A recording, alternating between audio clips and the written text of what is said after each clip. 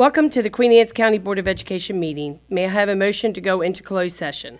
As permitted by Section 3-305B of the General Provisions Article of the Annotated Code of Maryland, I move that we go into session to discuss personnel, administrative, and to consult with counsel to obtain legal advice regarding personnel matters, pending litigation, and board appeals. May I have a second? A second. All in favor say aye. Aye. Aye. All opposed say no. No. The ayes have it. We will return at 6 p.m. Welcome to the Board of Education meeting. This is a public meeting that is being videotaped for citizens to review on QACTV, Channel 7, a local cable station. The agenda is on the information table right inside the doorway. During this meeting, we ask that you turn off your cell phones and hold personal conversations outside of the meeting room. We will now be led by the Pledge of Allegiance by Annette DiMaggio, our president. Please stand. I pledge allegiance to the flag of the United States of America and to the republic for which it stands, one nation, under God, indivisible, with liberty and justice for all. Thank you.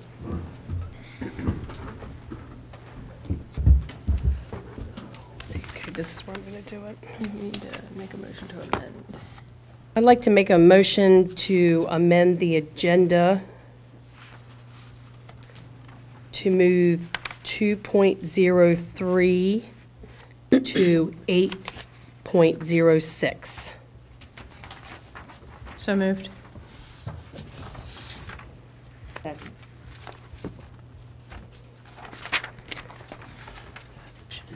May I have a motion to approve No, the... you have a motion and a second. Oh, I'm sorry. We have a motion and a second. Do I do the... Okay. All in favor say aye. Aye. All opposed say no. The ayes have it. At this time, I'd like to make a motion to approve the agenda as amended. Second. All in favor say aye. Aye. All opposed say no. The ayes have it.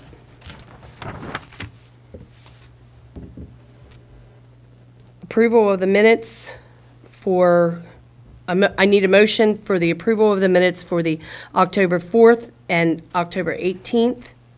So moved. Open and closed. Open and closed. So moved. Second. All in favor say aye. Aye. All opposed say no. The ayes have it.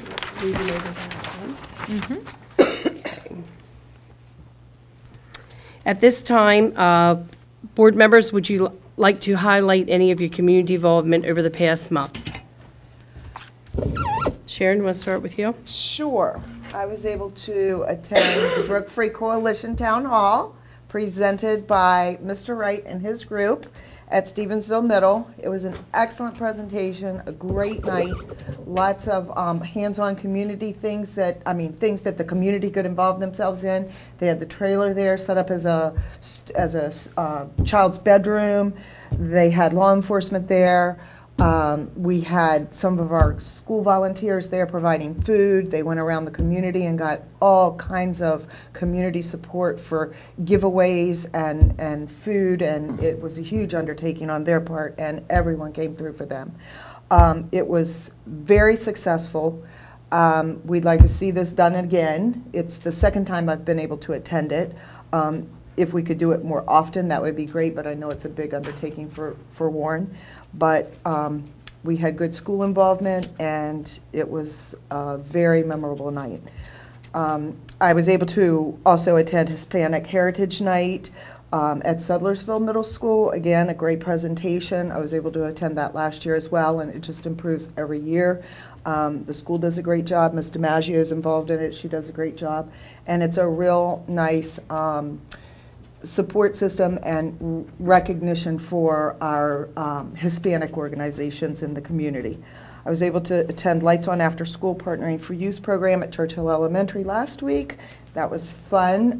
You get to see what the kids do after school and how they interact with the community. And I also was able to fortunately attend my first Teacher of the Year Gala in Baltimore, and it just shows what amazing educators we have in this state. this county as well. It's just phenomenal. Illness kept me away from two very important events for the community, but life gets in the way sometimes. Thanks. You're always a hard act to follow. I attended the Queen Anne's County High School Hall of Fame induction dinner. That was a fun night. And also the Centerville Middle School Fall Festival, where the band performed. And in 2 weeks, I'll be spending a week at North Bay with the Centerville Middle School students. Fun for you. Yeah. I also attended the Hall of Fame Sports Awards banquet, which was a wonderful evening. It's nice to be able to recognize their past sports members, and I'm so glad that we were able to get Dave Cooper, Yes, finally. because he has for years would not he did not want to be recognized for an award, and this year they got him. So, and also the Hispanic Heritage, which was wonderful.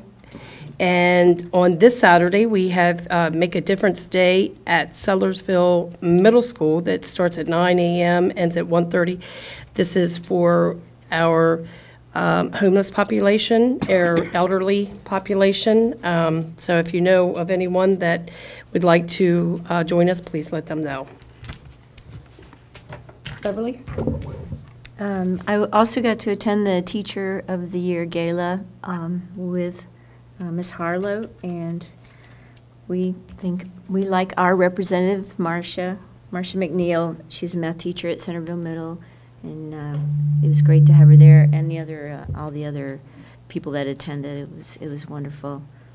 And we missed the superintendent. She had some car trouble, which was terrible because everyone missed her very much. And so it was a great event. Sorry you had to miss that one. On the side of the road. Yeah. Oh, my goodness. I also attended the Unity Day activities in the Centerville area. Did Kent Island area last year. Did Centerville area this year. Another outstanding event. And it's really well received by the students, and it's just was terrific to have some of the Centerville, including the Queen Anne's County High School cheerleaders. I was able to be with them, and then there was a nice luncheon, and I got to see the Kent Island group and all the characters and all that had been down at Kent Island. So, I mean, and that was just a really great event, and I'm so happy we did it again this year. And it's just one of those events that the students really enjoy, the teachers too, and I think it's beneficial for them. We should do that every year. The last thing was the legislative committee I sit on with Mabe. I went to a short meeting they had at the conference the next morning after our last meeting, and also we had another one. And basically the large meeting we had most of it was dedicated to a discussion by Dr. Kerwin. It was an overview of the Commission on Innovation and Excellence in Education. He is called the Kerwin Commission, as he's the chairman of that. Most of the overview was discussed about the process they used. We were a little disappointed. They didn't talk about the financial side, which is really the biggest part of what they were hired on to do. We wanted him to talk about the potential changes to the funding coming down. And you all have probably read Tolbert Rowe's letter. He is a member of, I believe, Caroline County Board, and he is also active on the MABE legislation. And he wrote about how MABE, and also MABE, which is the Maryland Association of Boards of Ed, and the PASAM, which is the Public School Superintendents Association, they're pushing for significant funding increases. We are urging the Commission to address, and I'll quote what he said, the adequacy study's overarching conclusion that there is an enormous statewide funding gap. We need this committee to realize, well, to present that, because it's coming up in everything they're doing, but they aren't talking about it right now. I think they're politically trying to figure out what they should be saying in reference to that. MABE also has posted legislation positions on their website. If you all would please look them over, let me know if you disagree with any of them. They're the legislative priorities that they're going to push for the next General Assembly, starting in January.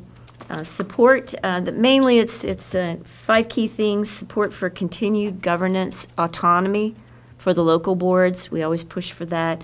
Opposition to any unfunded mandates. We're still pushing for those and watching out for those. Support for full state funding for the Maryland schools, and support for robust state funding for school construction and renovation projects, and also supporting sustained local government investments in education. So those are the kind of the 200,000-foot view of what we're doing, and there's on the website you can read them individually, and it talks about the bills that we expect to come forward that we want to go for and against.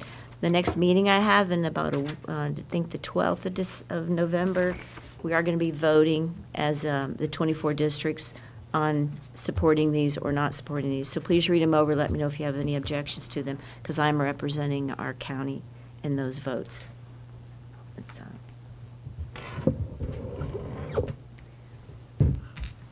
Dr. King, would you like to share any events? Absolutely. Absolutely. So I really was sad to miss the Teacher of the Year Gala. I was probably about 3.4 miles away on the side of the road on 695 waiting for a tow truck.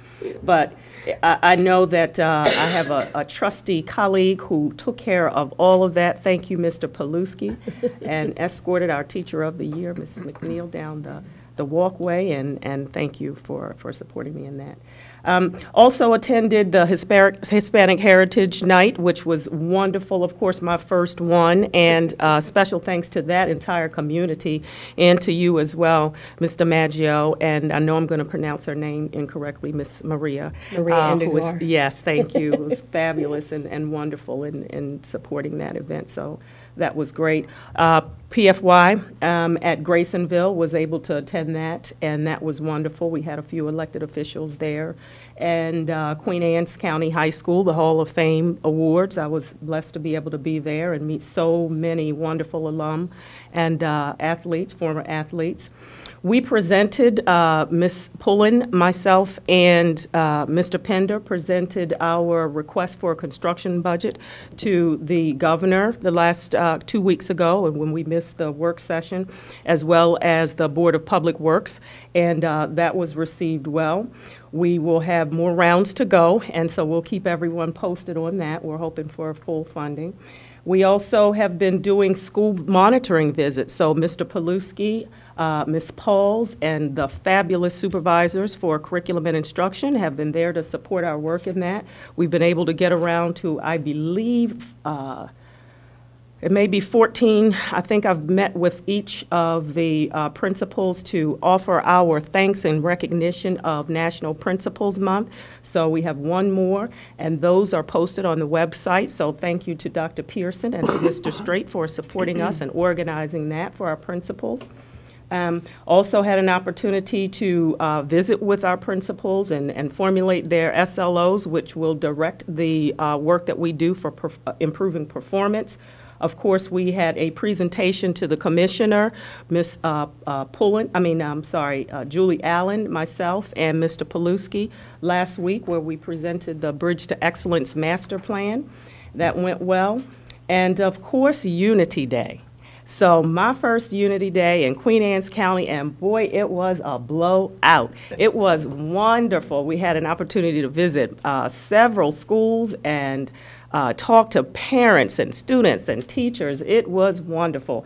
We have the links, I believe. If they're not up on the website, they will be soon, so everyone can see some of the interviews that we had with Fox 45, because we were featured on the Hometown Hero segment. So that was wonderful.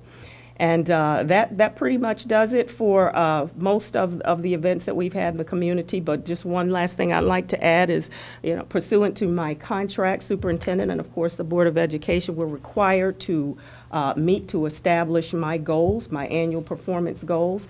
And so that work is certainly underway. And we'll be able to present those goals to the public within the next couple of weeks. That's it. I would like to make a motion in that vein to include an agenda item at our next meeting to have the superintendent present her performance goals for 2017-18 to the public. I second that. All in favor, say aye. Aye. All opposed, say no. The ayes have it. Thank you. Thank you. And next on the agenda, Mr. Paluski, do you have any, or you or anyone from the executive team like to share at this time? Sure, I would be honored to. Many of the things that Dr. Kane has shared, certainly I've been a part of that. I would say one of the biggest things which has been great has been our superintendent monitoring visits. We have visited 10 schools, so we have just a few more left in a whirlwind tour of about a 2.5-week period. The focus of those visits are really around 3 key areas. One, it gives us a chance to interact with a variety of data points with the principal and engage in their leadership team.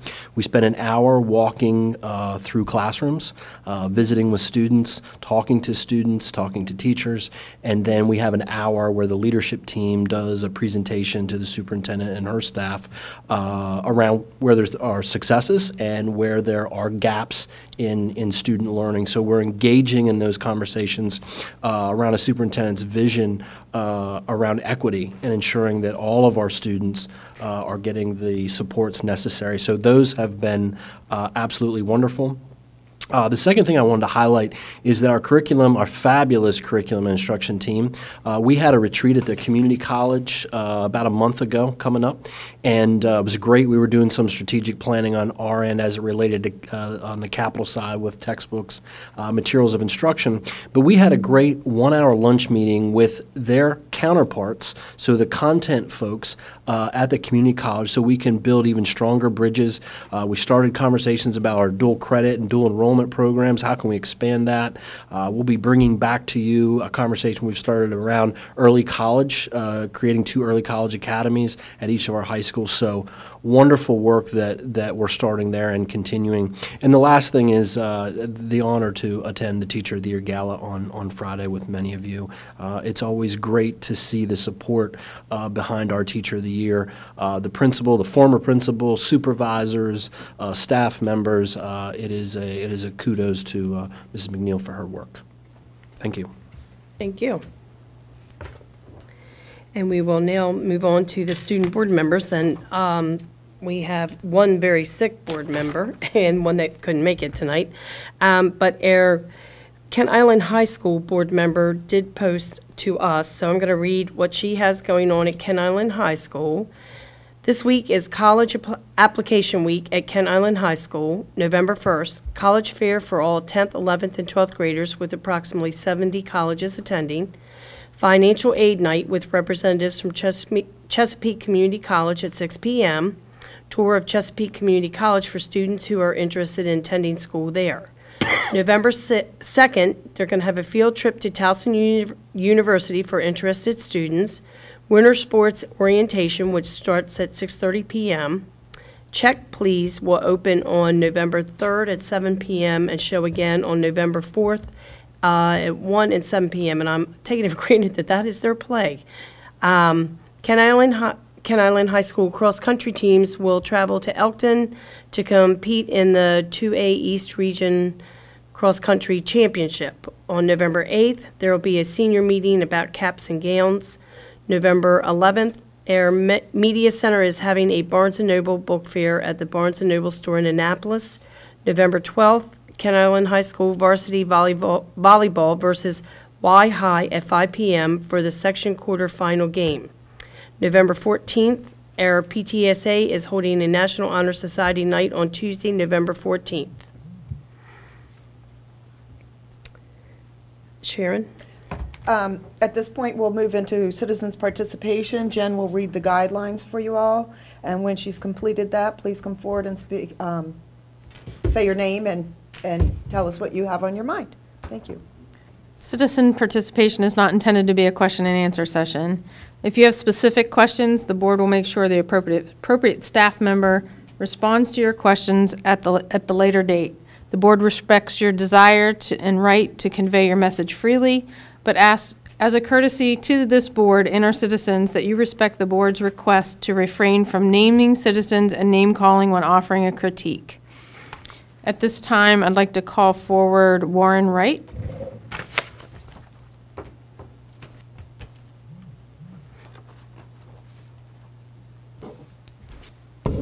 Hey, Warren, I'm a volunteer for the Drug Free Coalition, and I just came for my 2 minutes to thank you guys for, we run several projects that you guys have assisted us with this last year or so.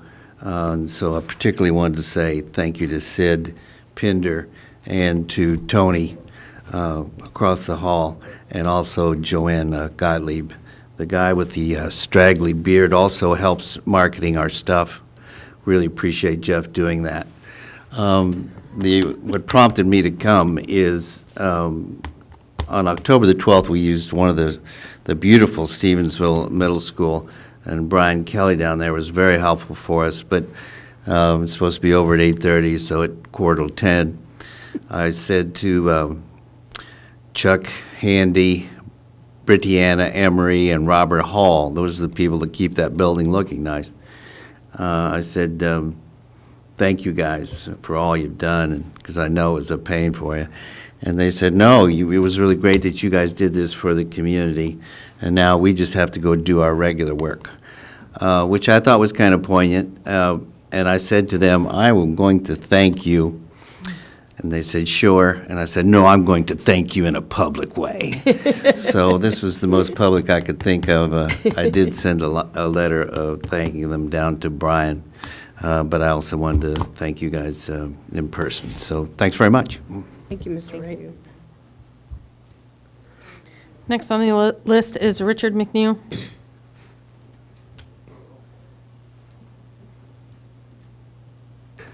Good evening.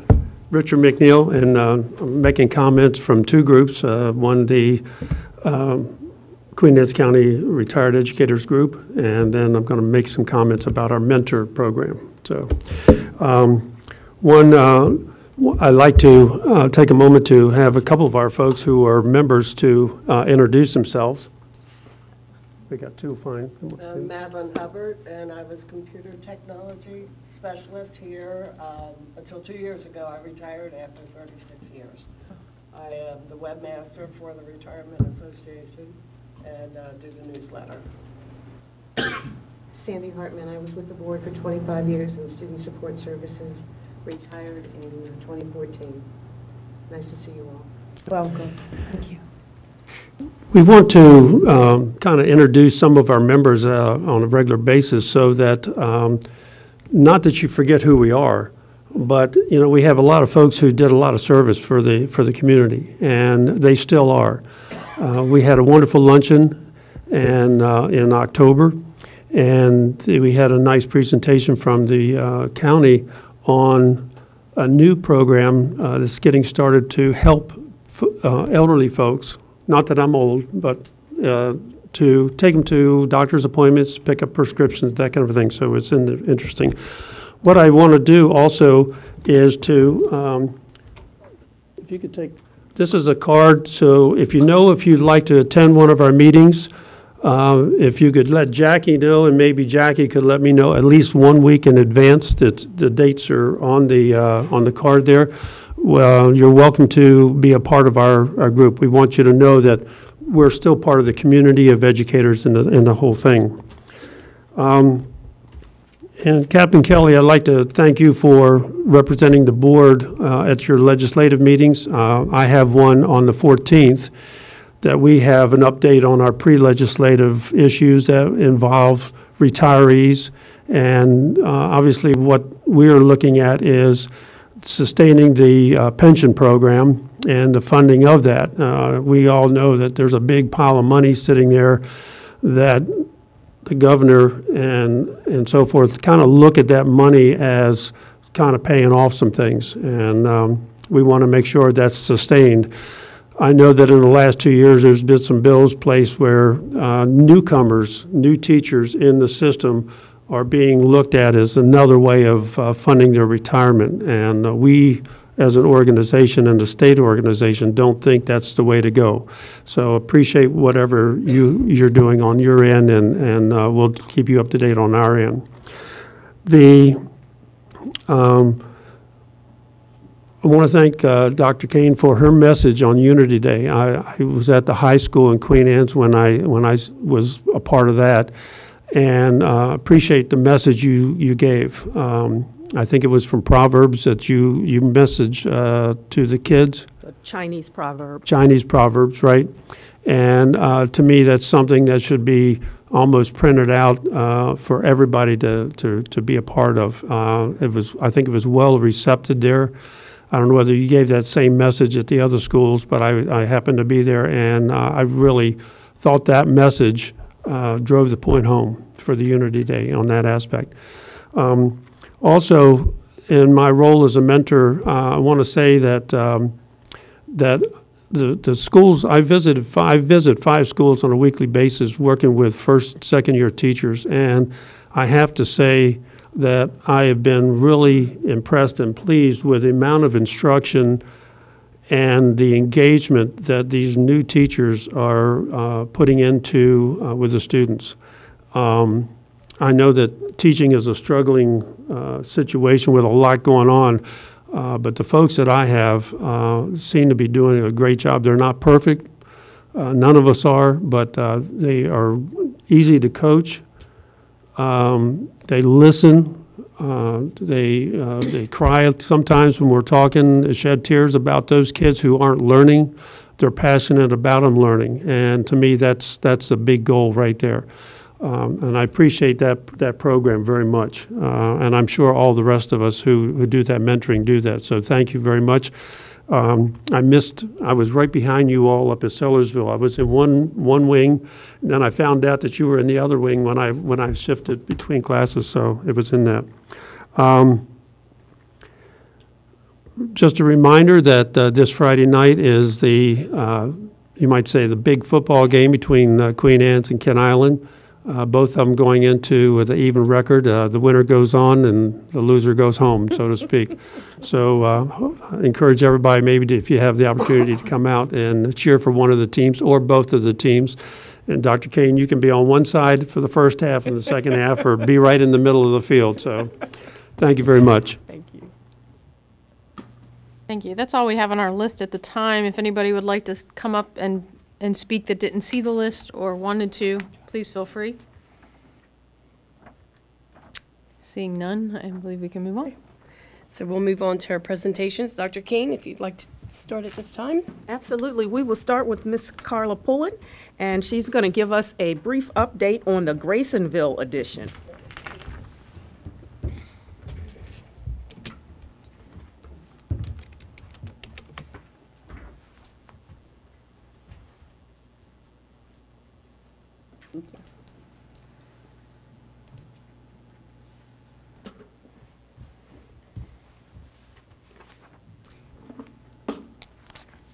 Good evening, Acting evening. President DiMaggio, members of the board, and Dr. Kane.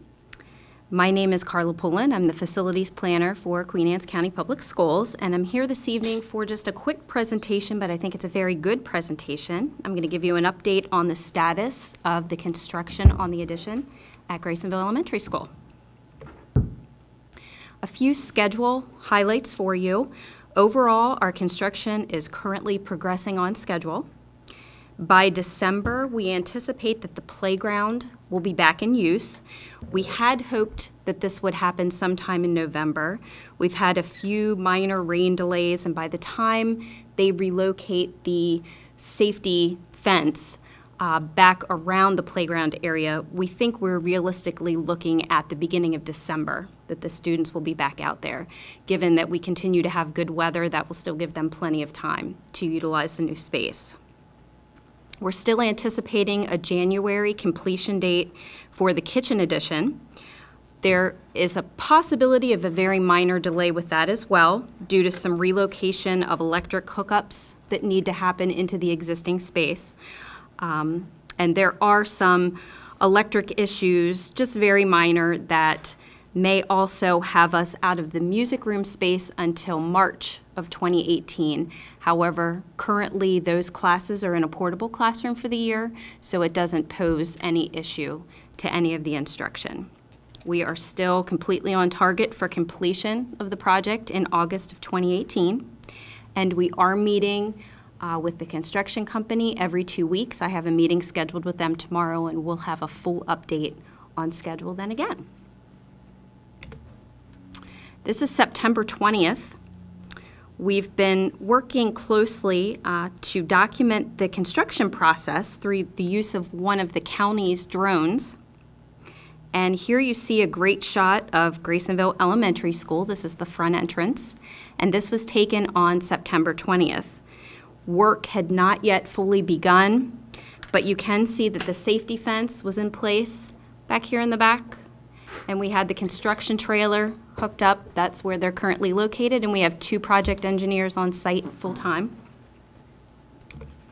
This is the rear playground on the 20th of September. They had just begun removal of the old swing set. You see there's some windows right here that had come out, and the existing playground structure was still in place at that time. Fast forward 2 weeks, and my, what a difference it makes. The demolition of the play structure was just about complete. The items are being stored on site in containers that are being reused. These are steel supports that were holding the playground in place. They're in large concrete piers, 6-foot concrete piers had to come out of the ground there. And here you see some minor site grading that was completed. Fast forward to October 18th. Footers for the addition had been dug. Concrete was starting to be poured. And you can start to see the outline here of the classroom spaces. We have 6 classrooms. There's 1, 2, 3, 4, 5, and 6, and then our common area. October 27th, this is a shot of the kitchen area. We do have the footers that are starting to be poured for that location as well. And I'm going to show you 2 photos that are hot off the press as of 2:30 today. This is the asphalt for the new basketball court. You can see a basketball hoop here, and this is part of the asphalt play area. There's gravel here that has been poured. They're getting ready to pour the flooring slabs for the classroom, so we'll have a floor in within the next few days for the addition. And here's just another view. They've installed the new swing set frame right in this area. So things are definitely moving along and moving along well. A couple of other updates for you. Security. Whiting Turner, our contractor, has been very attentive to any issues with security. All of the workers that are on site have been fully cleared through a criminal background check. And once that background check happens, they're issued a Whiting Turner sticker that goes on their helmet. So you can look across the site and automatically determine that everyone's in compliance. There's a database of all of the contractors that are on site that's kept in that construction trailer at all times. So if we need to ask about the viability of someone being there, it's right at our hands. Whiting Turner holds safety meetings with their entire crew every Monday morning just to go over plans for the week and to assure that all safety items have been met. They've been attentive. They've immediately addressed even the smallest issues. Last week they had someone that they felt was going a little bit too fast in the bus loop, and they immediately corrected it. Whiting Turner holds their own internal unannounced safety checks, which I thought was very impressive. As an example, internally they had some of their staff come in and determine that the gravel that had been placed outside of the egress doors that we're using for emergency egress was probably not the best surface, so they had their crew go in, put down a plywood base because they thought that was much easier for a wheelchair or a walker in the event that there was an emergency. They even had them paint it so it was a better aesthetic, and it just looked a little bit better outside of the school. There was an area on the construction site that had been blocked off with cones and safety tape around it. They made the determination on their own that that wasn't secure enough, so they had them re-secure with metal barriers instead. So that kind of internal check and balance process has been really impressive. And so far, we believe that all of the safety measures are fully in place and they're being strictly adhered to. Event parking. So parking is difficult at all of our schools. definitely during events, but construction brings another challenge to getting visitors parked safely at Graysonville. The administration has done a great job. They're staggering some of the events that they have, so where possible, they don't have all of the visitor traffic coming at one time. We've also gotten permission to use Bryan Methodist Church as overflow parking, which is right down the street. It's about a 3-minute walk from the school by sidewalk. So we feel that that's at least a safe option that we can offer to any of the visitors during large events during this time. And we're continuing to look at any issues to see if there are ways that we can alleviate some of the difficulty during the construction process. Whiting-Turner staff, to date, we are extremely happy with the leadership at Whiting-Turner and the project engineers that we have on site. They've received praise so far from the school administration. They're very quick to respond to even the smallest concerns that we have, and they're really, really respectful that they are working within the confines of an elementary school community. So I want to leave you with one last photo. This was the fall festival yesterday at Graysonville Elementary School. The staff and administrators all dress up for the Halloween parade as well, and the students look forward to seeing what their costumes are going to be. So the leadership team opted to be the construction crew, and they invited our 2 Whiting-Turner engineers, which are right here on the end, to participate with them, and they were very happy to do so. So we're pleased the guys took a few minutes out of their day, and they were really visible to the students and staff during that time. The whole group danced to the YMCA song and had the students up and participating with them. So we are really appreciative that the Whiting-Turner staff is going above and beyond to be part of the Graysonville community while they're there in such an intrusive manner. Good. Yes. So if you have any questions, I'm happy to answer them. I love the aerial views. How did you come about being able to get that? So we were lucky enough to see a presentation done by the county government, Queen Anne's County government, when the courthouse, as the courthouse has been constructed, they have been documenting the progress with one of their drones used for the planning department. And after contacting them, they were more than willing to help us out with the documentation of this as well. So they are coming out every 2 weeks to do a drone flyover, and it's really a neat process to watch. These machines are so smart. But a big thanks to the county government for partnering with us on this, because I think it gives you a visual of what's happening and how quickly it's happening, and you can't necessarily see that from the main road. Thank you. Thank you.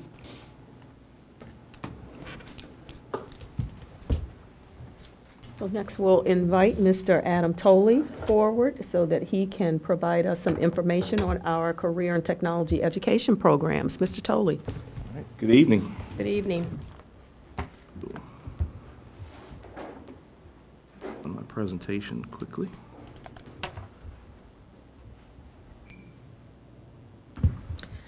And while Mr. Tolley pulls up his presentation, if you don't mind, I was remiss in my community report. As I sat on the side of the road and Mr. Paluski took care of our Teacher of the Year, Dr. Pearson came from that event, and she sat with me on 695 in the dark with cars and trucks whizzing by to make sure that I was safe, and took me to get a rental car that night. So might I acknowledge Dr. Pearson for doing that. Thank you so much. Thank you, Dr. Kane. It was a shame you both have to miss it, but I'm glad you weren't alone. I was not. We had a driver from Queen Anne's County Bus Services that also drove some of us, and he jumped right up and offered to go and get her. But because of the way, you know, roadside assistant works and everything like that, she needed to be with her car when they arrived. And Mr. Paluski stepped right in and took everything over, but it was still a very sad day for us. I got a lot of text messages from people that were there saying, do I need to come and get you? No, no. He stepped right up to the plate and was ready to go, but you know, you have to kind of follow those guidelines when you have a tow truck coming. And I'm so sorry for your first opportunity to be a superintendent in Maryland and Queen Anne's County, but you know what, you'll be there next year. I will. And we'll be with you. Thank you. What are you doing to my computer? That was your son playing his game. I think we're all set. Good evening again, members of the board. Thank you for having me here, and I'm delighted to give an overview of the CTE, Career Technology Education program here at Queen Anne's County. And along the way, if you have any questions, please feel free to ask, and I will do my best to answer all of them. So basically, I just wanted to give a general overview of CTE as it is here and as it is in the state of Maryland.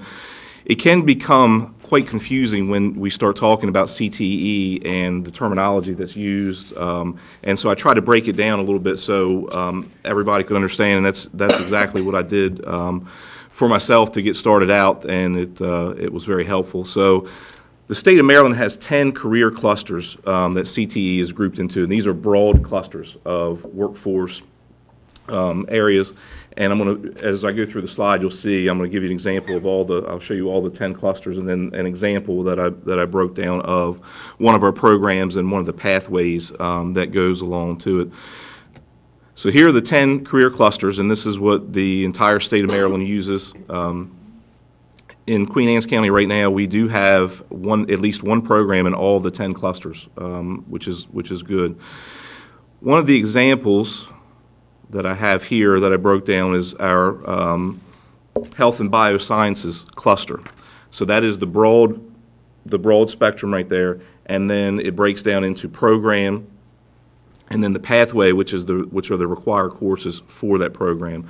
So as you can see, I broke it down to the Academy of Health Professions, and then within that, the Academy of Health Professions, those are the 4 courses that a student would take to be a completer for the Academy of Health Professions. And it starts out, and most courses are similar in that the first course is a foundations course. It's the beginning course, and then it branches off into the more developed courses. So this example goes foundations, and then there's structures and functions of the human body. The third course, which is a concentrator course, which is where you can kind of think of it like in college when you start out with the gen ed requirements and then you move into your major. So it's almost the same thing on a smaller scale. And in this course in particular, the students take a certification exam for the state. And then once they get done and pass the certification, they can either be certified as a CNA or a GNA.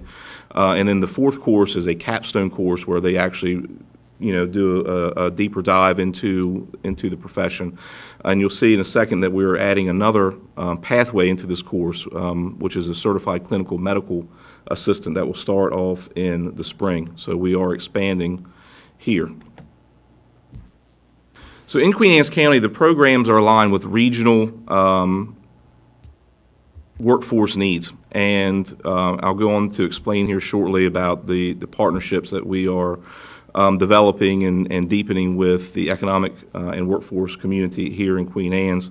Not all schools have programs in all the clusters. Again, like I mentioned, we have at least one program in all the clusters. The handouts that Mr. Paluski gave to you, there are 3 papers there. The first 2, the colored papers, are state brochures that come from the state. The third one is in response to a question that Captain Kelly asked about the programs at each high school. So as you can see on that handout, Queen Anne's County High School has 5 more programs than Kent Island, and these are more of the trade-based programs that exist there. So again, the programs here are offered at both high schools, Kent Island and Queen Anne's. Together, both schools, we have 17 programs of study altogether between the 2 high schools. And transportation is provided for students that are not able to take a program at their home school. They're able to attend the sister school and take the program there. One of the examples of that is our fire science course that we have that is sponsored through MIFRI, which is the Maryland Fire Rescue Institute.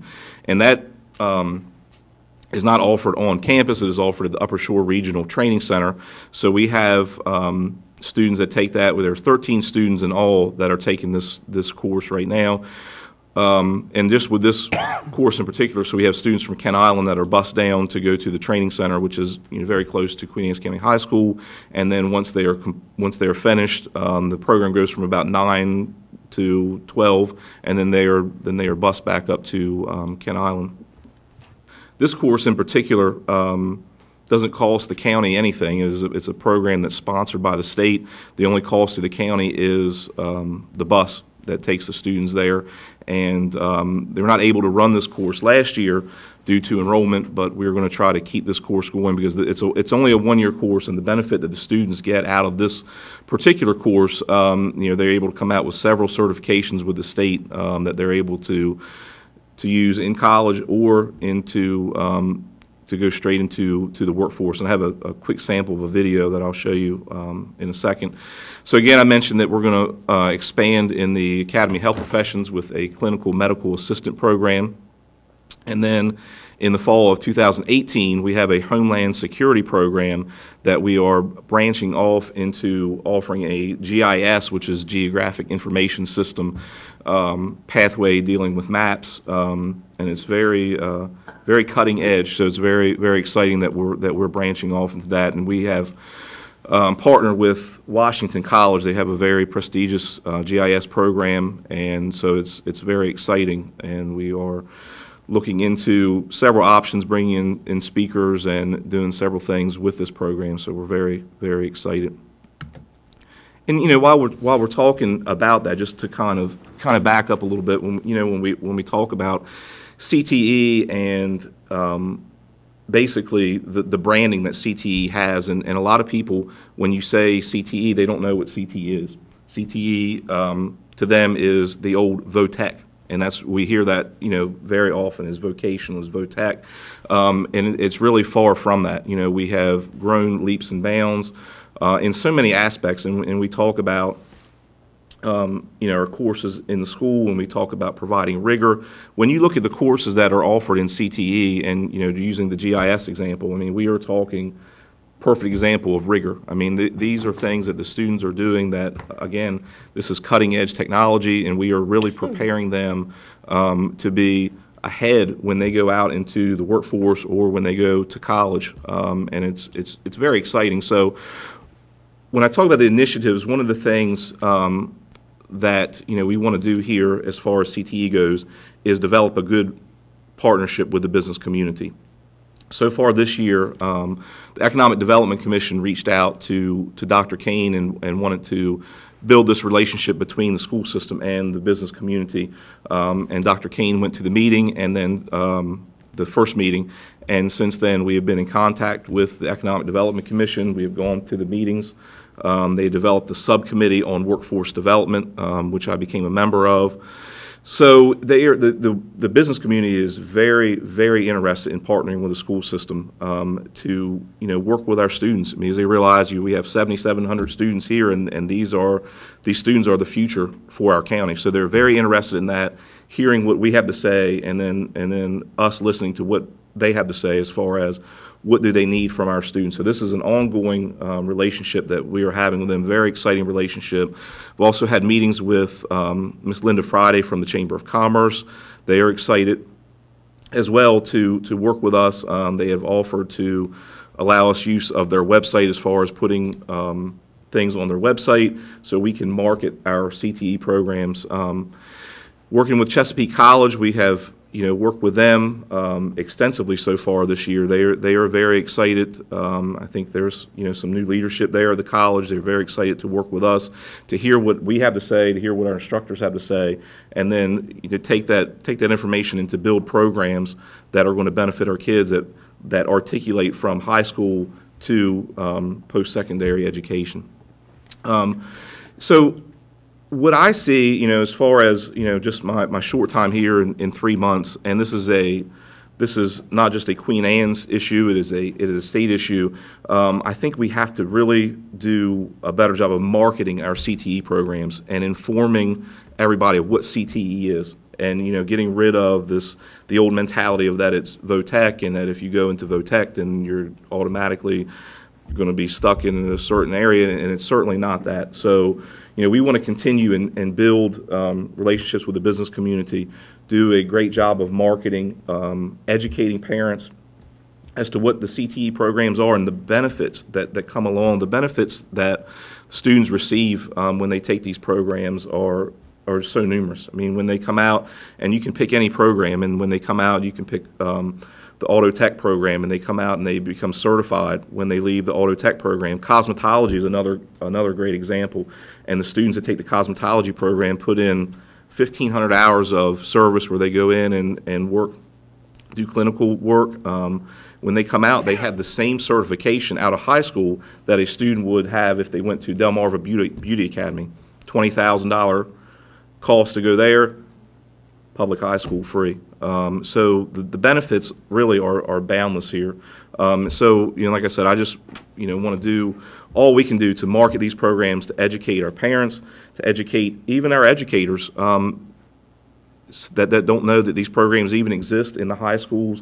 Continue to work with our guidance counselors to share these programs with our students, and to let them know too that CTE and in Queen Anne's County, the state average for a student to do a dual completer, so they do a CTE program and University of Maryland requirements.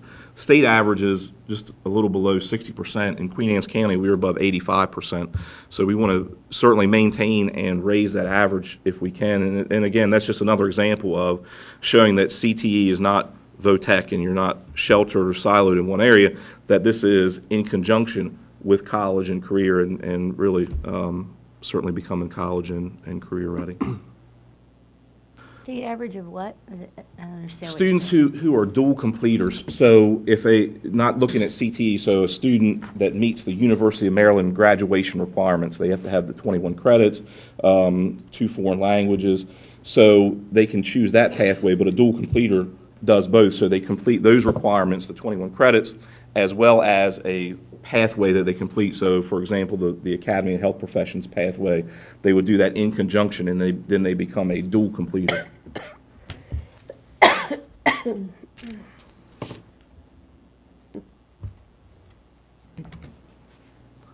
Any questions? Wow, that's very informative. Great. Thank you very much. Thank you. Thank you very much. And I'd be happy to come back, anytime and share after we start to do some things and really get these initiatives in operation, and just, share with the benefits of that are out there for our students. And it really is exciting, and I'm very excited to be part of it and to, build those relationships and partnerships, for our kids. Business community has been clamoring for this for a while, and I'm delighted to see it's coming together. Definitely. Both of us working together to get it going. Definitely. They were very excited, and like I said, it's the meetings that I've gone to, they have been very eager. The businesses in the community have been very eager to talk to the school system and really make that connection, because I think there has been a disconnect, for whatever reason. And like I said, we're going to do everything we can to make that connection and to expose our students and, again, our educators to what is out here in the community. And I have some plans in the winter for January for professional development for our CTE teachers, to expose them to the business community, and again, partner with the Chamber of Commerce. They have agreed to facilitate that for us, set up some time for us to go out to businesses and see what's going on, to get an overview and listen to what the business owners have to say, and what they're looking for, and what we can do to prepare our students, for that. So it's very, very exciting. Thank you. Thank you. I'd like to speak to you maybe afterwards, or I'll send you an email, because I have a business that is very interested in being Great. a part of this program. Wonderful. If you could reach out to them, Okay. and they're very much looking forward to Great. having the school system. Very good. Okay. Very good. All right. Thank you. Mr. Tully, I have Yes, some ma'am. question. On the, one of the issues I've heard through the school, like Ken Island, if they go over to Queen Anne's to do, say, cosmetology, then they have to stay over there all day. They're basically Queen Anne's kids. Is that true? Because I think that's a deterrent for the kids that, the Ken Island, obviously the big rivalry between them. Some of them are not doing the programs because they are being required to stay over there. So are there some of these pathways they come back, and some of them they stay? Or is There are, and it does depend on what they are. And the cosmetology is an in-depth program, and it's something.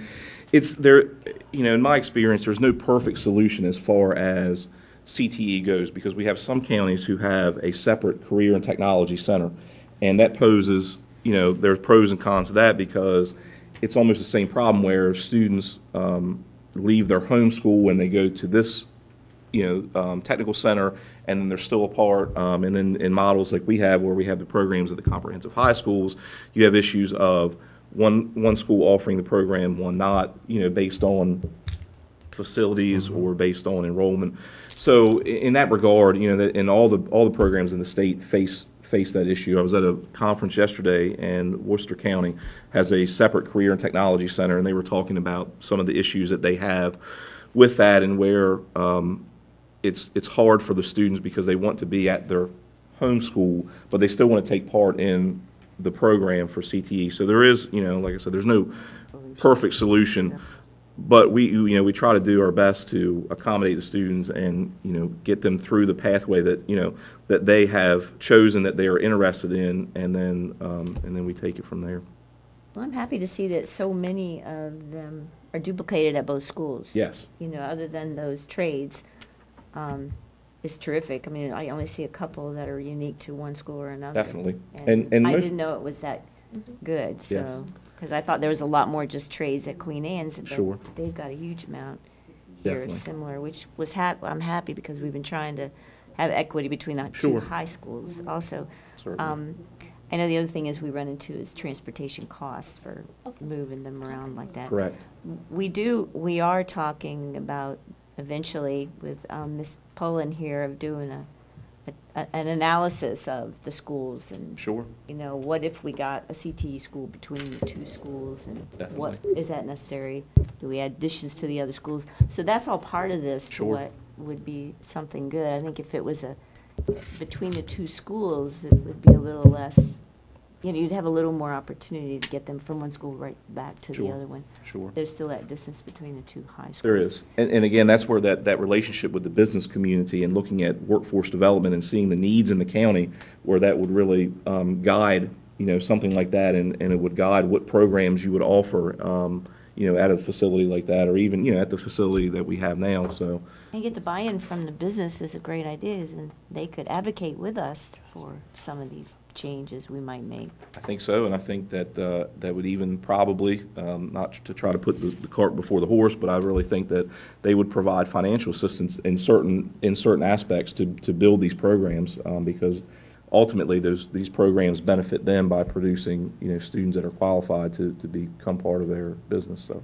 And I also agree with the communication piece, because I don't know about Ms. George, but my son we were briefed a little going into high school, and we had some briefings when he was in ninth grade. My son's not in high school yet, so that's probably why. Okay, but he's still in that 1 year down. But going into there, it's very confusing going to high school, as far as all these pathways go. It is.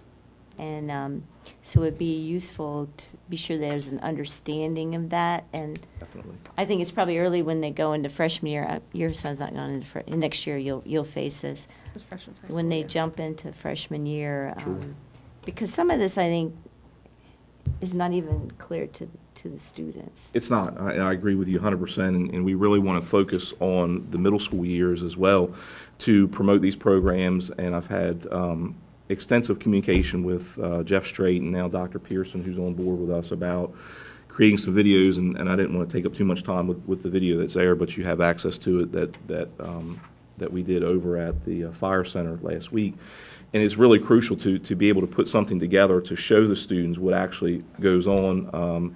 And so there are plans for that, and then also plans to have some of the students who are in the programs to talk to the middle school students and explain to them what they're doing, the benefits, you know, that they receive, because honestly, and you know, there's no better promotion than word of mouth. And when the students hear it from another student, it just makes that connection, that real world connection from them. It makes it so much better. So we definitely have that in the short range plan, you know, for these programs. Thank you. I have two questions. Thank you for Dr. Kelly, because that brought my question forward. Do we, at this point, introduce our 8th graders to this information? Yes, from what I understand, we do, but I do want to expand upon that. I want to be able to take the students to the schools to show them the programs, and again, really do this to be able to do this in-house marketing and showing some videos. And like I said, I've talked to Jeff and Dr. Pearson, and what our plan is to put together some videos of all the trades to show the kids that they can be shown in class during morning announcements, when it's time for the students to register. And we do have in the middle schools, we have Project Lead the Way. It's a gateway program that leads into the high school, so they are familiar with that to an extent. But I really think constantly showing them this and showing them the opportunities that exist and getting the students to come in and talk to them really is a key to promotion. And again, doing it in ninth grade, because most of the time the students don't start these programs until 10th grade.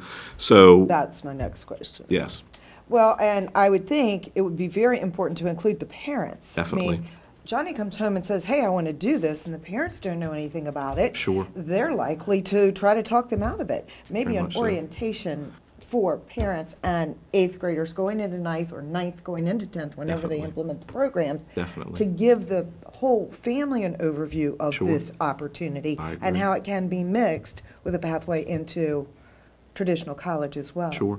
And do we not have any of these programs off-site? They're all either at one or the other high school. They don't go over to Chesapeake for any of this. It's all done in-house? yes, ma'am. Except Okay. for the fire program, which is done at the fire facility, at the training center. Because I was not aware cosmetology was in-house at this point. Definitely. Because I think many years ago it wasn't. Okay. But I could be Yep. wrong. Yep. So it's definitely at it always Queen been? Anne's. It Okay. always was at Queen Anne's County High School. Okay. Yeah. Very good. Thank you Okay. so much. All right. Thank you. I just want to take 2 seconds and recognize Mr. Tolley for his leadership. He's been with us just 3 short months, and he has done a phenomenal job jumping in. He arrived in August and has wrapped his head around all of this.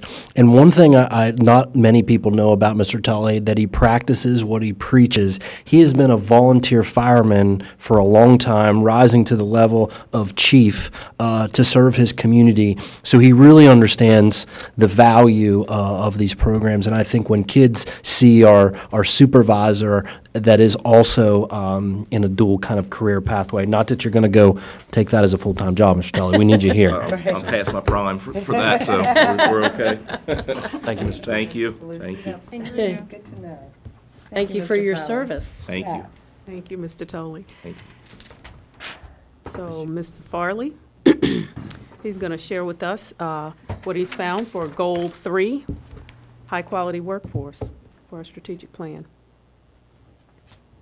Thank you, Jackie.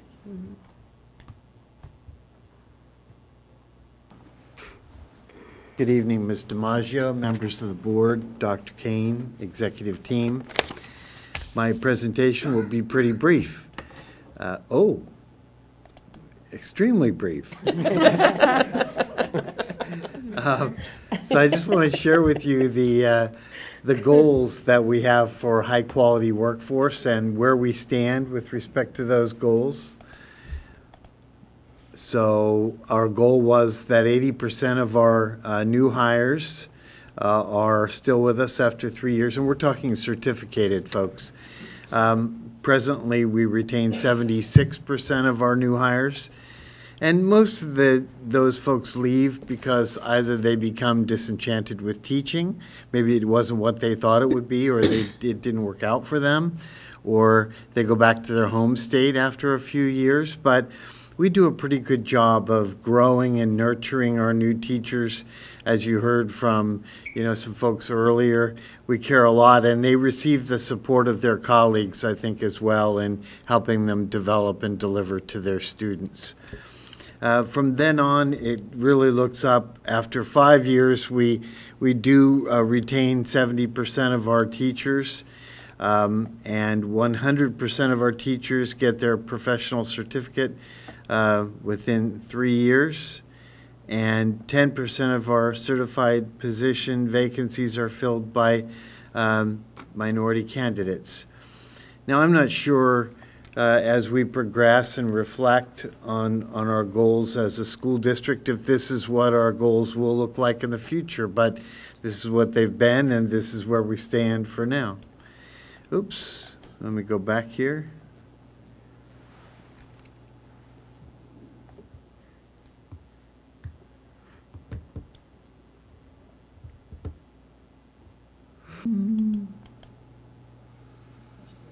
Just Alt, left arrow. Alt, left arrow. Nope. There we go. So when it comes to diversity, this has been sort of the flight path of improving diversity among our certificated folks. We're holding our own right now. We really do want to do better because it improves access for all people within our school district. When our teachers, when our paras, when all of our people support and look like the people who work around them, and it makes it better for everybody. So, you know, not only access to language, but access to people of all kind, whether it's disability or it's race or, you know, whatever it is. So I know that just as we did on Unity Day, we celebrated being one, that we will continue to do that, and we will work together to make our place one, and that our people, our staff, our teachers will continue to look like our students, and we'll enjoy the success together. So, any questions about that brief presentation? I do have one. Yes. The standard, we're sitting at the 10% for minority. I mean, is that based on the number of minorities we have in our county? I mean, that's always been a problem, and we go to 10% of what? It's 10% of the hired. And where does it come 10% from? of the hired staff. Well, honestly, I've only been here a year, and I didn't create the goal, but I would say that it is an awful lot of things in a complex environment, and that we can do better by creating resources to identify, recruit, and welcome people, and to and to continue to create an environment that retains them. So that's not an easy answer. Right. I mean, we don't, I'm not criticizing. All I'm saying is, where does the number 10%? Obviously, okay, we've met it for a couple of years. We don't stop. I mean, I don't think it's good. Where did that number, you don't know where the number came from, so you're reevaluating I that. don't. I think all of our numbers need to be reassessed Okay, at great. the 2-year mark. Yes, I do. Great, because I didn't know if they're compared to, and the other thing is just the standards and goals you have. Are they compared to other districts, other states, the country, the international? I mean, that's the kind of stuff I think. I have a new boss, and I'm pretty sure she's going to have a new idea. Right. Well, mostly, yeah. You can count on It'd be that, nice to yeah. have what it's based on. Yeah. So, if there are no other questions, I want to thank you. If there are, I'll sit here and answer them. Thank you, Mr. Farley. Thank you. Thank you very much. Ms. Landgraf? Okay, the next item on the agenda is the expenditure report. This is the standard monthly expenditure report that you get. Expenditure report number 1 is the 30,000-foot view, which gives you all the categories and how we're spending within those categories. And then report number 2 is the 10,000-foot view, which gives you a little more detail. There's 2 items at this point in time that I want to point out to you. Under special education, you'll notice under transfers, these are transfers for tuition for non-public placement students.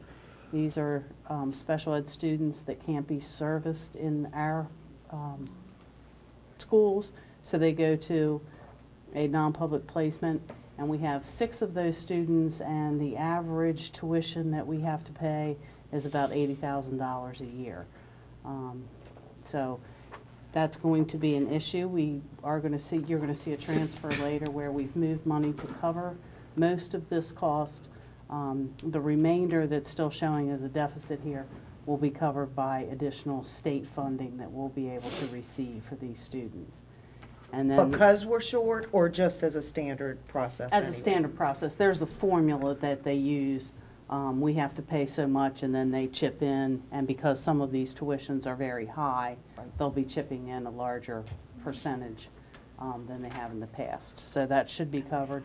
And then the second area is under student transportation, and right now we're still in a good place, but under salaries and wages, because of these same students, we have quite a few people who are driving to the Baltimore area on a daily basis, taking students to school.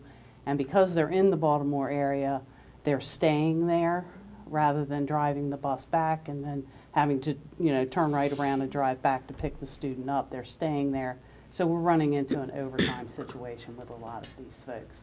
So I'm keeping a very close eye on that line item, but I do anticipate by the end of the year we're going to be looking at having to transfer some funds there. Question, those buses though are our buses? I'm just, They are we our looking at buses. alternatives to that, like part-time? If we're paying these people full-time, and do we, maybe a part-time person that could just be up there and sit there, or?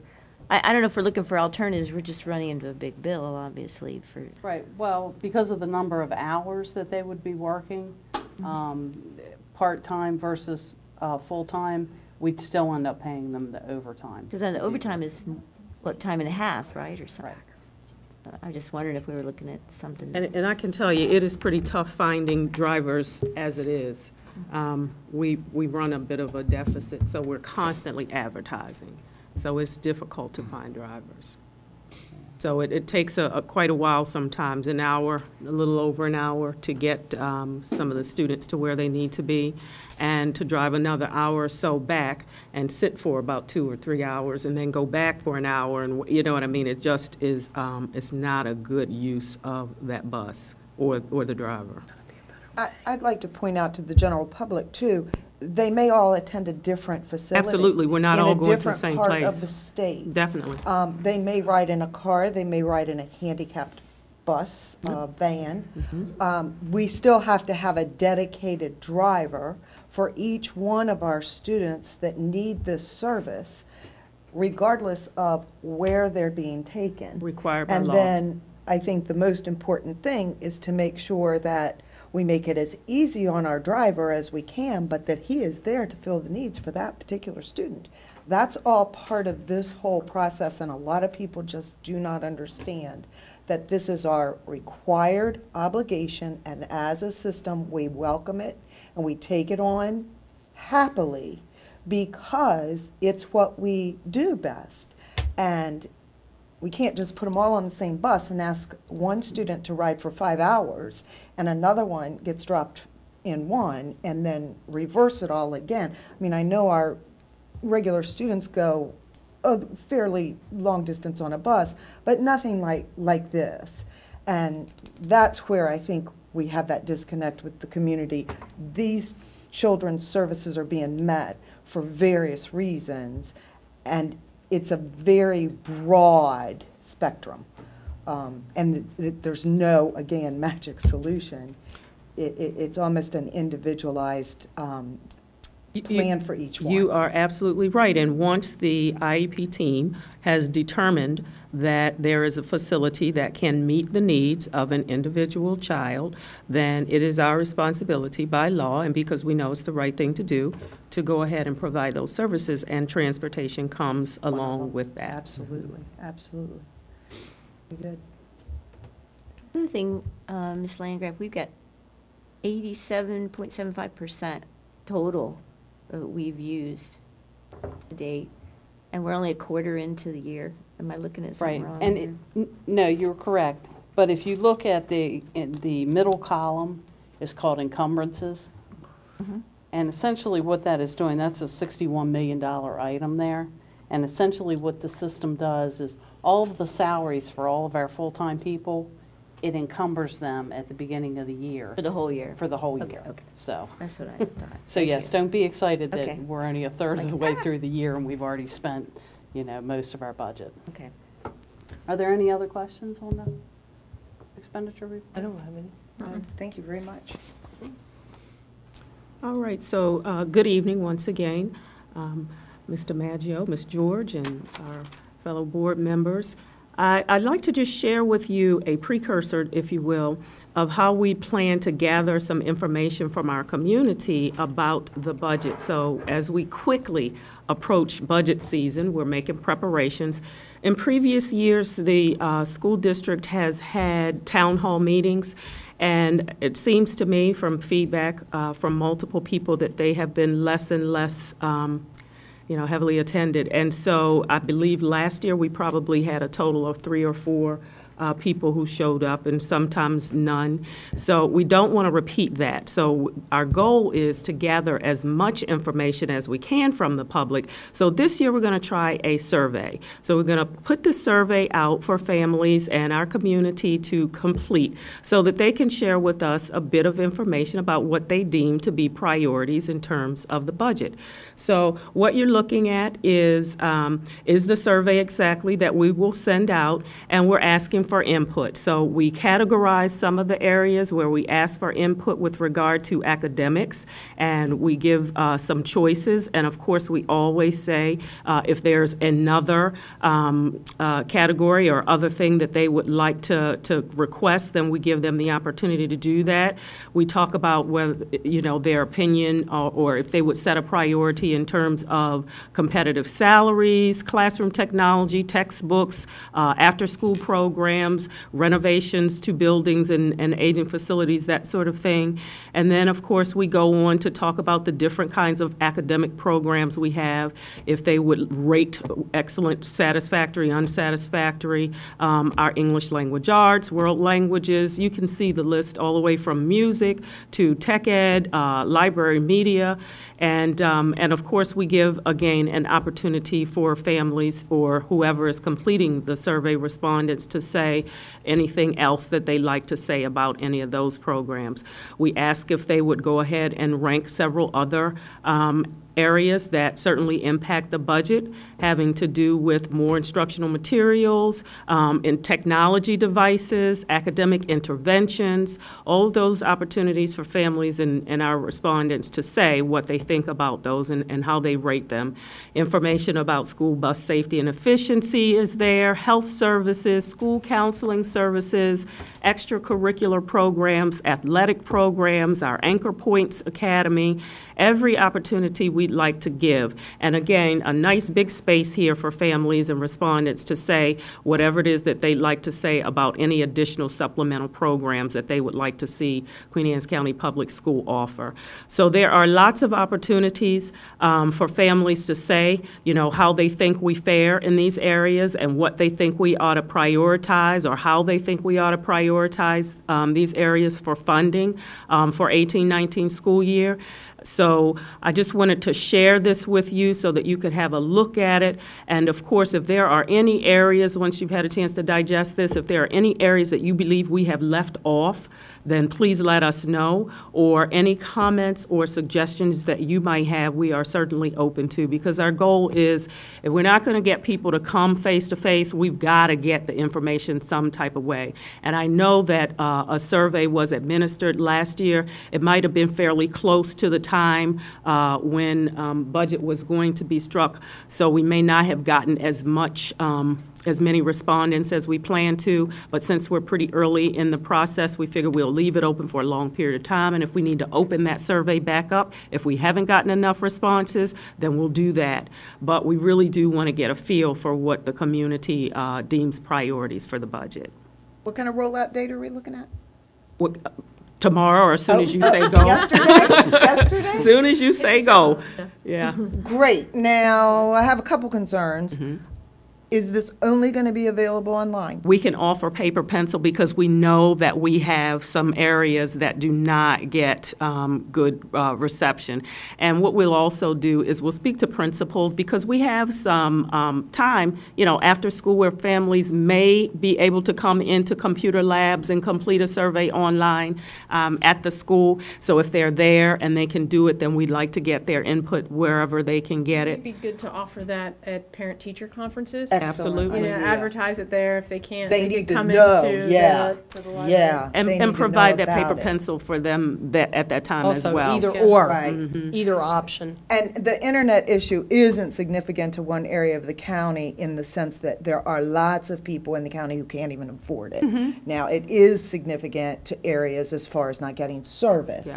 But we have equal communities throughout the county of parents in need who cannot have this luxury. Absolutely. So they need to know it's there. They should input, fill it out, get it in, because that's where their student funding's coming Yes. from. I think the Okay. communication, Excellent. that's a big communication thing for our I can moms tell to you, get that going to the whole county. absolutely. Can't we get input from the business community too on that? Absolutely. Yeah, that's where, I mean, we could really go all out. Widespread. Dr. There is a Kane- question at the beginning that asks whether or not they have a child in our school system, and it matters not, because if they live in Queen Anne's County, then this is important to them. Sure. Is there a way that, I mean, do you log on and take the survey once, or can? No. I don't want a skewed survey, so you yeah, may so- have people taking it 42 times. Right. What happens, and we'll be able to, as we move forward with our communications office and the way we're able to do surveys, when I've used survey companies in the past that will track that computer number, and so they'll say, you know, while we don't need to know who you are, if you've got 15 and it's not in a computer lab, if you got 15 people responding, it automatically kicks out all but one. From the same location. So we can say these are the numbers associated with these computers in our schools, and if we've opened up the schools, they track that, and so you would expect multiple times on a computer. But from a home computer or a computer that is not part of our system, you would not expect to see 20 or 30 responses from the same computer. But you might get more than one, because you're You- going to have you- mom you and may. dad in a split family. You may. Is there any way we can just, I don't know, I've taken surveys anonymously online many times, that's it, one time. Mm-hmm. You try to go in, it's linked to your email, but the survey company doesn't know I filled it out, but that's what kicks me out next time from trying to duplicate it. Some way we could do that. And that is the benefit of going with a company to do it. This time, we did not have that funding to go with a company, so we're going to have to do this ourselves. And so we're going to, our goal is just to get people to pay attention to it and participate in it this year. It's going to be new. We're going to advertise heavily, but we really want to get responses. And if we get something like that, if that comes forward, then of course we'll deal with that. I'm not so concerned about that at this point, because participation has not been heavy. Anyway, exactly. no matter what we've So done. we just Exactly. we just want people to respond. Yeah. I'm a little concerned too about the pre-K kindergarten category, because unfortunately we don't have universal pre-K. Yeah. So, you know, any parent who really has a big problem with that, that's going to be a completely different answer to the survey than what we actually do offer in the way of pre-K when they do qualify for it. So maybe we should separate those two things. And we certainly can do that as we tease out the responses. Yeah. But it's still a good point for us to know we can use that and say our families want, or our families are advocating for en masse. Because they'll So get that- kindergarten. We all, you know, Correct. that's But pre-K, mandatory. That mhm. pre-K gap that I've been crying for universal. And right now, So is everyone else. what we're doing is we're having Mr. Pender in his office to do an assessment of location, of space available for that, because that is going to So be that's the a big- next issue yeah. that we have to deal with. So say we get some funding, where are we going to put our children? And we'll get a report eventually Absolutely. on what kind of responses we've gotten Yes. from the community. Yes. Great, like a percentage of people Yes. who did, didn't, how many places it went out, how we advertised it. Yep. Beverly's correct. I think Jen's idea is great too. Parent-teacher conferences Mm-hmm. throughout the business community. Get that word out there. Get it in the newspaper, even though a lot of people don't read it. Somebody does that'll tell somebody that'll tell somebody. Yep. It's really important we get our funding this year. Yes. Exclamation point, exclamation point. Underline. Thank you. I think right in the beginning, we should be careful. I mean, we want to open it to, like I said, business, and maybe they don't have kids. I don't know if we have a 0 on here, but one of the other questions would be, have you ever had a child in the system? Because we have a lot of parents that don't have them anymore, but they still want to input to what's going on with the community. I don't know if we could use the information. I'm We trying can, to we figure out can, we what can add that. kind of information. We can add that. Or do you have them attending or have attended or something Mhm. like that? Yep, we can add that. It's just going to It'd be. just be two different categories anyway. Be so hard to, look through this and see how we cull out, because there we are, we've got that universal pre-K we could use some of that data for fighting for universal pre-K. Yeah. Not just our funding. I mean, there's You a mean lot if of there was a things- question about it? No, if they called They in made a like she comment. said. Or But the whole state wants it, and the Saying whole that. state is denied. That's such a Right. problem. It's not But a it's local good to issue. have that information. It is. I And think to this is prepare our funders that someday they may be responsible for funding universal pre-K, just so we don't forget. We don't have that right now. Right. This is a great, I think it might be more useful because the hearings just, I noticed we canceled those. Yeah, and They we just haven't we done it. took a while to do that because we just wanted to be sure that we were doing the right thing. But if we're not getting folks to come, then we're not getting any information at all. So, other questions? Great. Okay, so we will add that piece that you said, Ms. Kelly, Captain Kelly, and make sure that we get information about whether or not they have ever. Okay, thank you. Thank you, Dr. Kane.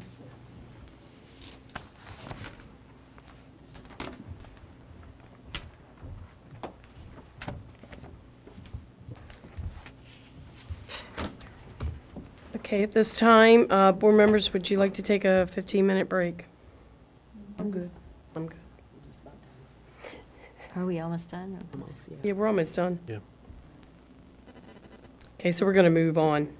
We're going to move on to current action items. First being the 8.01 HR report. May I have a motion to approve the HR report as presented? So moved. May I have a second? Second. All in favor say aye. Aye. All opposed say no. The ayes have it. In category, thank you. In category transfer letter, may I have a motion to approve the in category transfer letter as presented. So moved. May I have a second? Second. All in favor say aye. Aye. All opposed say no. Transportation report, substitute bus drivers. I'll pitch it for Mr. Pender. Okay. This is just to seek the board's approval on the substitute bus drivers that are listed. Make a motion that we accept the substitute bus drivers as listed. Second. All in favor say aye. Aye. All opposed say no. The ayes have it. And we'll move on to 8.04 field trip. Queen Anne's County High School concert, symphonic and marching band to Disney Performing Arts live on stage in Orlando, Florida on March 25th, 2018 to March 31st, 2018. Next is a field trip. May I have a motion? Next is the field trip. May I have a motion? That doesn't make any sense to me. Okay. May I have a motion to approve the Queen Anne's County High School concert, symphonic and marching band trip to Disney Performing Arts in Orlando, Florida on March 3rd through March 31st in 2018. March 25th. March What'd I 25th say? through March 30th. Oh my seeing gosh, three. I know You were there I'm. for a month. He's seeing three. Check that. Do you want to go on that trip, Mr. Farley? Sorry about that. Robin might have to go with the checkbook. Keep their numbers Okay, straight. one more time. March 25th through March 31st, 2018. So moved. Oh. I'll second. All in favor say, I have a question on that for discussion. It's $900 a student. Now, I know it mentioned in here when they have a problem, they'll come to them and say, we can't pay for that. What kind of parameters do we have, like, to be consistent and fair? Because there may be people that could afford it, but come to you and say, hey, we can't afford it. I mean, or people that get jealous because somebody's getting the whole thing paid for and they haven't done it. So what do we use for So I can tell you, criteria? Mr. P is going to respond to that, but there have been fundraisers that have happened for that trip. So, Mr. P. Absolutely. So there are, I've spoken with Mr. Wright, who is the band Band teacher. The band teacher, thank you. And that was the first question that we asked, even before that it would even come to the board. So one, they're doing a variety of fundraisers, and if there is any instant in which a student cannot afford the $900, there are ways within the Booster Club that they ensure that the child has the opportunity to go. PTSA should probably also. Yes, that's How correct. close do they get to doing funding for the whole thing? I mean, they're doing a lot of fundraisers. It's my understanding that they have been very successful, and as you know, the Queens County High School has a very, very strong band booster. This is a big trip, there's no doubt, but they do a variety of other performances locally. And as I've investigated it, I don't see that that's going to be an issue. All students are going to have the opportunity to go. It's also something that he plans for every so many years, so he can project when their trip is and how to delegate that fundraising over years, not just It's not correct. That's correct. That's a good point. Thank you, Ms. George. And the They make Band it well Boosters known. is their main fundraising group. Yes. They have several events Yes. dedicated strictly to this trip. Right. That's what the event says, in order to send the band to Correct. this performance. Correct. We are having this golf tournament, or we are having Yeah, this. it's very well Yeah. publicized, and, Yeah. and this work has been ongoing. So Have they to- ever come to us for a shortfall? Do we No. know? There we go. There has never been a request that has hit certainly my desk as on behalf of the superintendent to say we can't fund it. They know that if that is an issue to contact us and to ensure that there's equity. And I was going to say, so hopefully we can rest assured, no one gets left out because of Absolutely, financial absolutely, reasons. absolutely. And What a all great the- opportunity. They've all been, all the families have been notified that this is available if they can't afford it? Yes. Okay. And I will even go on to say that we ensure in every one of our field trips that every student has the opportunity to go. Right. This one's just a big. It is. price tag. There's no question. Okay.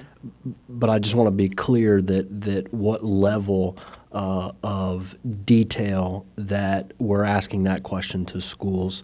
And remember, before it even gets to me, before I even recommend it to the superintendent, I have a variety of supervisors that are asking those same questions and principals that are asking those same questions. So, And they've already developed a plan, usually, as how they're going to do this for That's right. these students. And that's a from a year-to-year thing, Yes, too. yes. He knew last year what he was doing this Exactly. year. so. Exactly. As did the boosters. Mhm. So, now we have to vote. Oh, we haven't moved, yeah. The motion's on the table. It's so we already on the just need to table. vote. So we need to vote. All in favor, say aye. Aye. All opposed, say no. The ayes have it. We move on to 8.05, Policy School Improvement. This is for the final read. This policy was tabled during the October 4th board meeting to allow us time to review the policy. Mr. Farley, were there any comments on this policy? No, there were not. Board members, does anyone have any comments on this policy?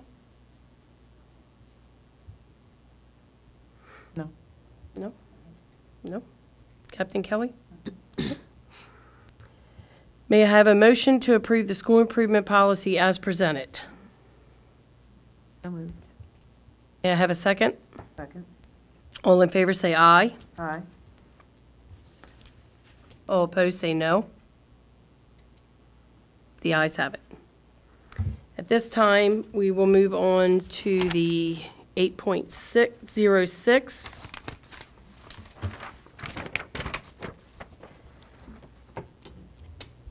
Opinion of the Open Meetings Compliance Board meeting of the Board of Education of Queen Anne's County. Maryland's Open Meeting Act is a statute that requires many state and local public bodies to hold their meetings in public, to give the public adequate notice of those meetings, and to allow the public to inspect meeting minutes. The act also permits public bodies to discuss some topics confidentially with proper documentation. The Act's central goals are to increase the public's faith in government, ensure the accountability of government to the public, and enhance the public's ability to participate effectively in our democracy. Members of the public bodies are supposed to be familiar with the Act's requirements, and recent legislation has increased opportunities for training.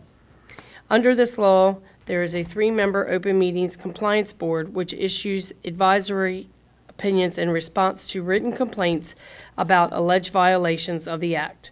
Although the Compliance Board is not part of the Office of the Attorney General, citizens can find a lot of excellent and detailed information about the law on the Attorney General's website. This includes copies of the Compliance Board's opinions. While the opinions of the Compliance Board are only advisory and has no authority to impose penalties, they offer guidance to help public officials improve their open meetings practice.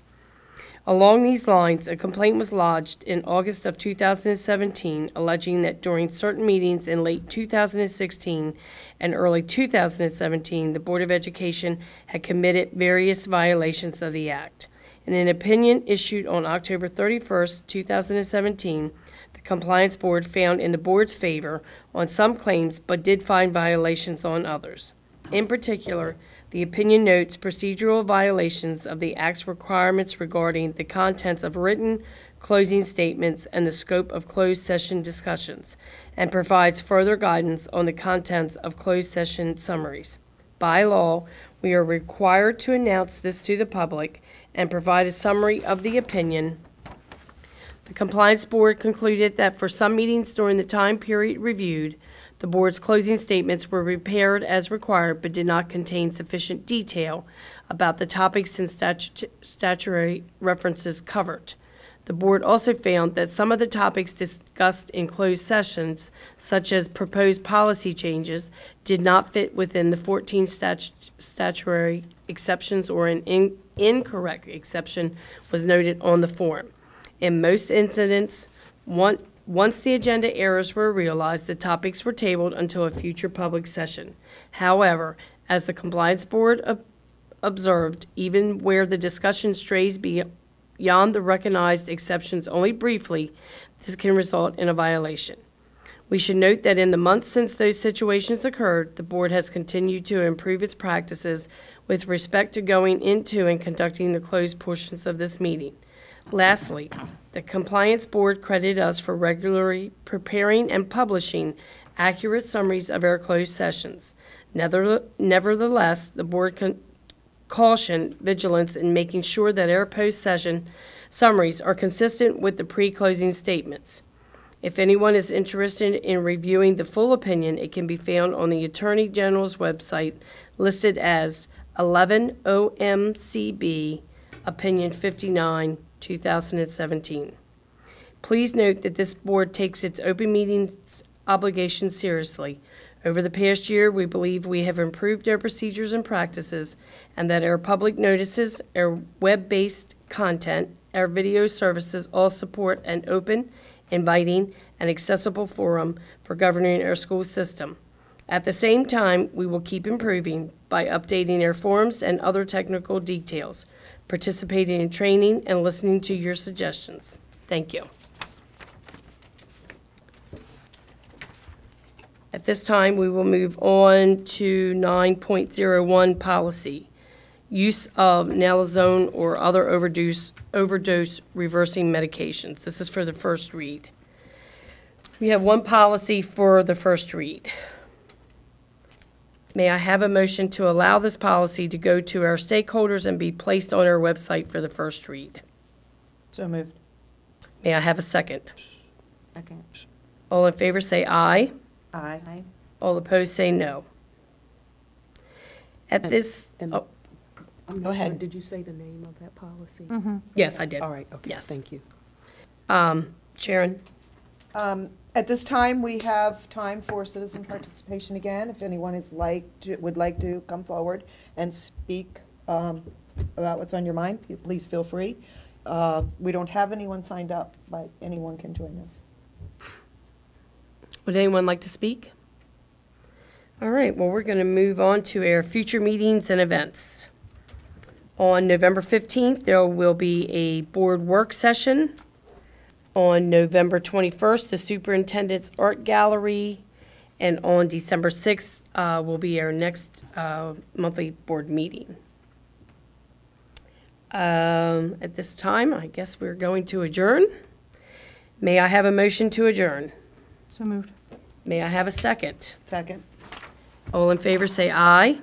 Aye. All opposed say no. The ayes have it. Good night and thank you.